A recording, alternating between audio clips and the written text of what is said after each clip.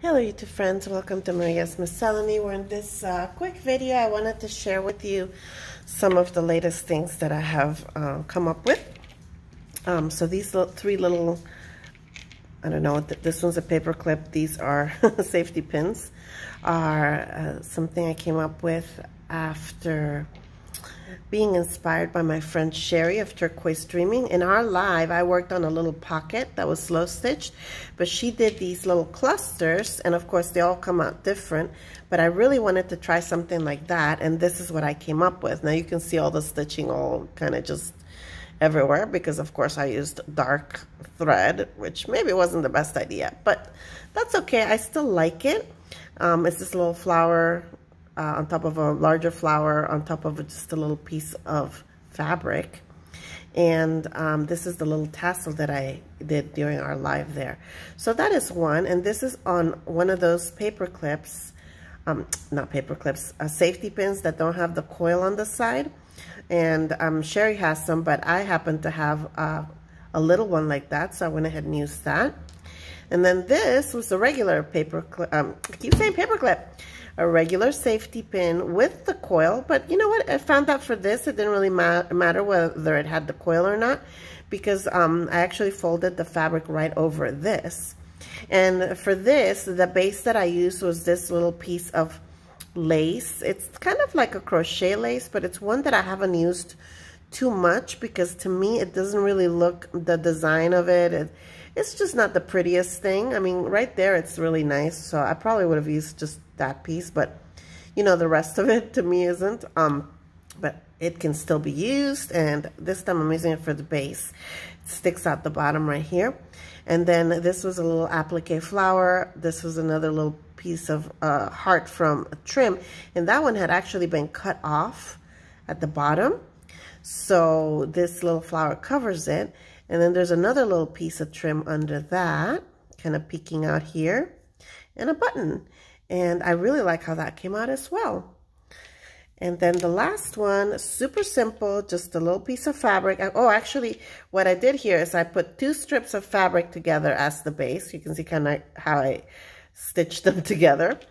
And then a piece of lace, and then this little butterfly applique, and a couple of little blings. You see the little bling? This was actually bling that came in a string, and I just tacked it down between the rhinestones there. So here's a closer look at this. Oh, you can see it really well there. Bring the other one up again so you can see it really well. And then this one.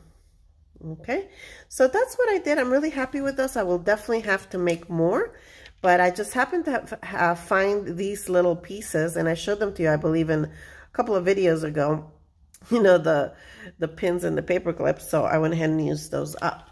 The other thing that, as I was looking actually for fabrics to use with slow stitching, I came across this, it's sample book. Well, it was a sample book. I took it apart for like this upholstery fabric, and they're different types of fabrics. A lot of them are cotton and linen and polyester mixes. Some of them, you know, different mixtures of those materials there, and beautiful, beautiful, you know, patterns on them and different textures. So I wanted to use some of these up. The size of them is about, okay, so they're about 8 by 5 or 6, okay? But of course, when you tear them off of here or cut them off of here, you do lose a little bit. But I thought, okay, I have to be able to do something with these. And then maybe I can incorporate, see, this already has this paper glued to it, and when you try to unglue it, it's really difficult to take this paper out. You see it peels off like that and stuff. So let me show you what I came up with, and I still have these that I could work with. One of the things that I came up with is I thought, maybe since it's got that paper, that could kind of stiffen, you know, be part of the shape of a little envelope. So I went ahead and made these little envelopes. Now, the first one I made, I thought that the paper should go, you know, on the flap, but after making it, it just doesn't feel right. Like this is soft on the bottom and this is kind of hard, and it's kind of hard for the flap to go over. So, I mean, I've already done this, so I probably will use it anyway somehow, or I might take it apart. I don't know, but this is how that came out. I wanted to share that with you as well. If you have ideas on this, I guess I could always just cut that off as well. I don't know. Let me know. But then this worked out better. So I put the paper on the front part, so that made it nice, and it gave this the envelope body. And then this is the flap. And so I do need to do something so that the flap will stay down. So I did it with this one. And what I did is, all I did in it, look, I didn't even do it in the center, but I just sewed a little button on the middle there. Well, it was supposed to be the middle, but you know, it's up there. And then I tied a little piece of string, the same string that I used to tie the button, tied it around, and now it's a little closure. So this is nice and, you know, stiff. And then this can close like this. And then I added just this little bead at the bottom. So this could be just a little envelope or what have you. Now I thought these could be pockets as well. If, like for example, since this wraps around, obviously it wouldn't be a pocket that I would glue down like this, because then, you know, how do I wrap it around? But this, if I found another type of closure, maybe glue or sew some Velcro on here or something, I don't know. Again, give me some ideas if you can come up with some. Then these can get glued or sewn onto a page, right? In a journal.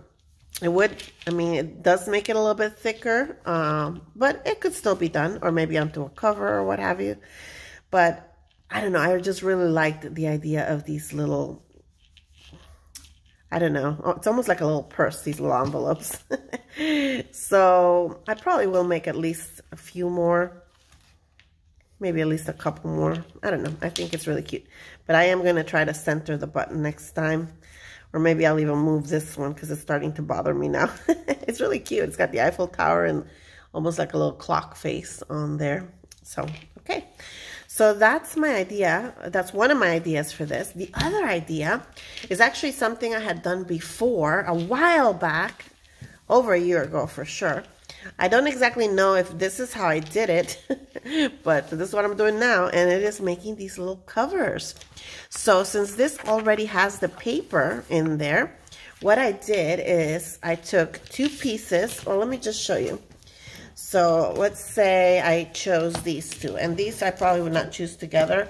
I would probably choose two pieces that were one, see, these two are pretty.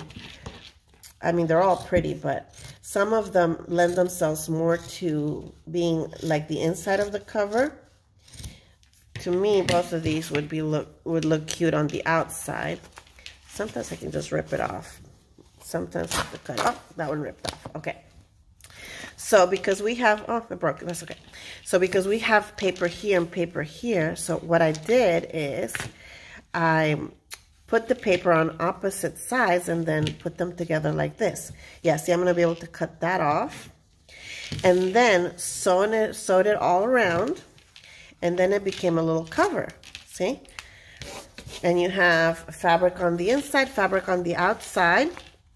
But the middle, of course, it's fabric, but the sides are reinforced with this bit of paper. The middle is just fabric, so it'll be easier when you put your pages in to actually sew them in. So I came up with these three. I really liked doing these, so I'm definitely going to have to make little journals or notebooks out of these. Look how pretty that shimmery fabric is. You see the shimmer on that?